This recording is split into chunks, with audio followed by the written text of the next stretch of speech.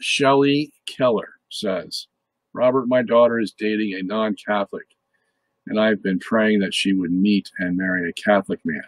Do I stay quiet or say something? Yeah, Shelley, you're going to need to say something early. And it would be something like this. It would be,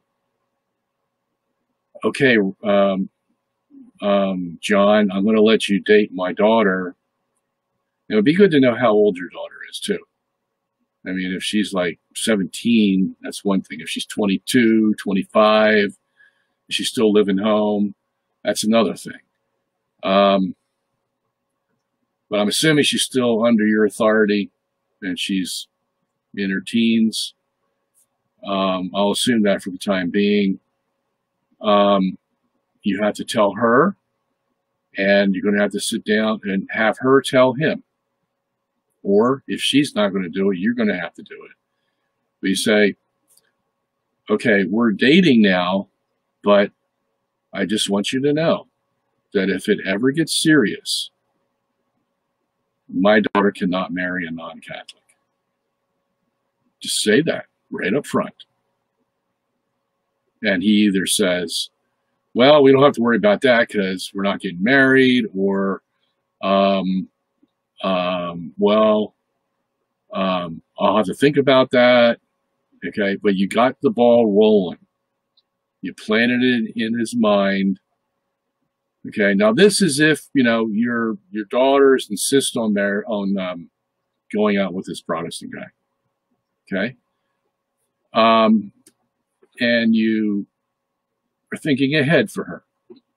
Okay, normally, as you say, you would want her to go out with a Catholic guy, but if the Protestant guy, he's a responsible guy, honorable, he's got all the good things you're looking for in a husband, hard worker, loves God, all this stuff, and so you have an interesting prospect, but you tell him right up front.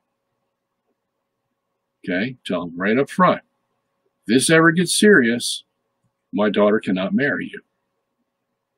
And she has to agree to that too. So you have a nice sit down with her. And the way we would want to handle that is you become a Catholic. Are you open to that?